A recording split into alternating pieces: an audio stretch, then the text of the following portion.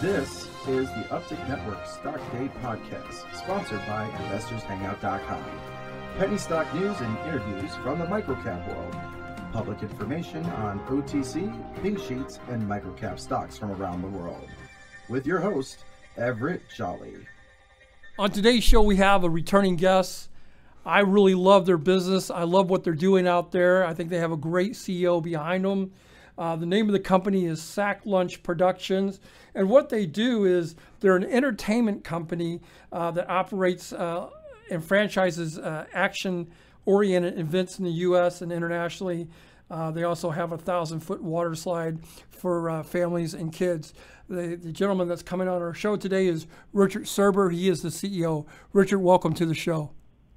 Hey, it's great to be here, Everett.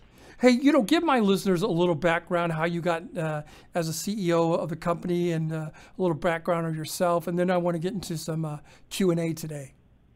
What I used to about a decade ago was help private companies go public in order to raise money. So we'd help them, get listed on. Back then it was the bulletin board. Now it's the OTC markets. I probably did 20, 30, 40 of those transactions, which included filing all the necessary documents for them to raise money and become fully reporting with the SEC. I kind of, as a result of some of the regulations changing, I invested into another public company called Green Endeavors, which is a salon entity. They sell Aveda products, which is owned by Estee Lauder. I've been the CEO and director and was the founder of that company for the last 10 years at this point. And then back about 2 years ago, there were two other partners of mine that created Slide the City, which is a 1,000-foot slip and slide that's set up on city streets, and another event called the Lantern Fest. And they did a great promotional video on Slide the City with some drone footage here in downtown Salt Lake City, and the video went viral. And that's what essentially launched SAKL Productions, journey into the event productions business. And as a result of that, they also sold probably about the rights to, I think it was around 50 cities, to another company that's local here in Salt Lake City, Utah as well, called Springbok Holdings, that had a couple other events in addition to the Slide the City franchise events. One of them was called Call Me Rad. The other one was called Dirty Dash. Right. So on August 7th of 2015, we actually acquired Springbok, which means we reacquired all of those franchised cities for Slide the City, and we took over the Dirty Dash and the Call Me Rad.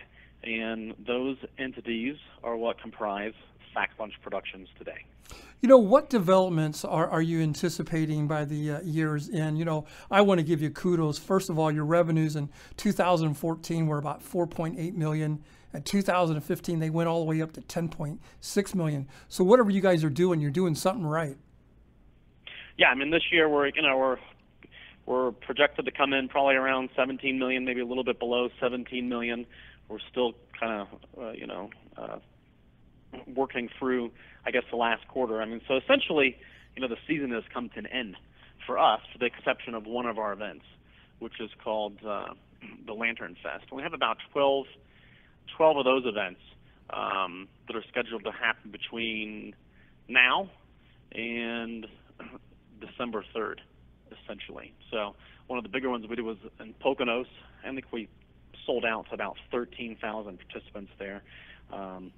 We just sold out in Denver as well. We had we're going to do a two-day event there on October 15th to 16th, totally sold out. And then we're just going to finish up the year producing the remaining Lantern Fest events, and we'll be, of course, getting the schedule set for 2017. So that's what we're going to probably finish almost the rest of the year doing, is setting the stage for 2017 to make sure that 2017 is the best year of operations that the company has ever had. My guest today is Richard Surber. He is the CEO of SAKL Lunch Productions. Well, they trade on the OTC Pink Sheets under the ticker symbol SAKL. They're trading at approximately 3.6 cents.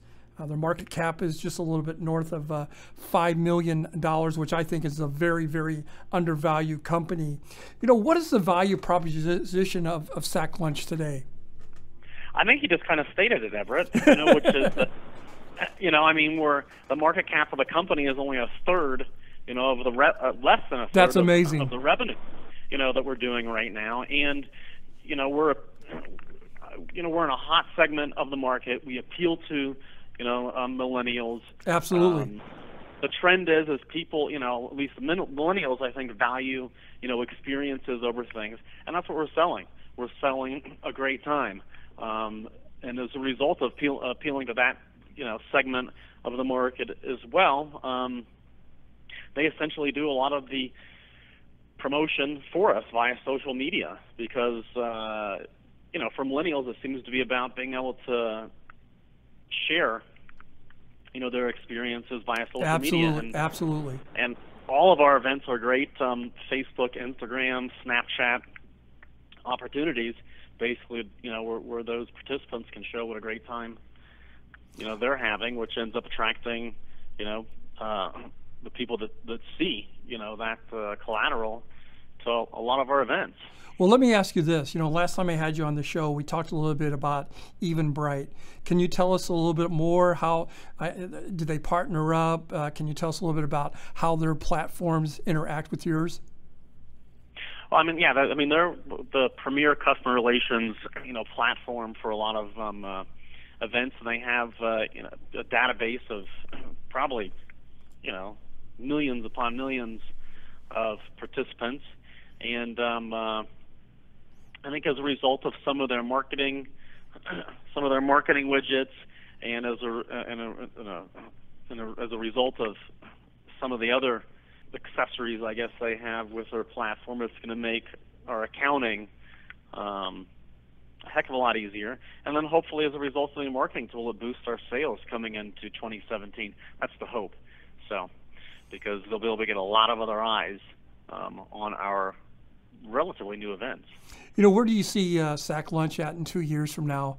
To me, I see that you guys are growing the top line. How's the bottom line coming along? Well, this year we had a lot of, expenses related to integrating that acquisition, a lot of cost overruns with regard to, the audit, and then just, bring on an entire new staff as well. So there are a lot of inefficiencies that we didn't really expect in 2016. But with that said, I think coming into 2017, we're not going to have the integration costs that we underwent as a result of the Springbok acquisition, and our staff is going to be a heck of a lot more efficient coming into 2017. What we're looking at right now is without any acquisitions, without doing anything more, based upon the current schedule they have, we're looking at probably doing somewhere below $19 million in gross revenues with a net profit of somewhere around the $3.2 million range. That's what it's going to look like coming into 2017. That's awesome. 2016, 2016, the big news is we're very close to completing our audits, which means they're going to be filing with the Securities and Exchange Commission, which is going to make us a fully reporting company. And it'll just open up a lot of other opportunities to raise capital and pursue additional strategic partnerships, which includes acquiring companies that very well, could increase the size of the company fivefold, over the next 2 years. We could realistically be a $100 million company. So 2017, 2018, we're thinking about some M&A action. That's what I'm focusing on. I'm really optimistic, but a lot of those, there's a lot of opportunity, a lot of private companies that could benefit through the synergies of being a public company with the type of following that we have right now. Absolutely. Just building the premier brand, in the event industry. My guest today is Richard Surber. He is the CEO of SAKL Lunch Productions.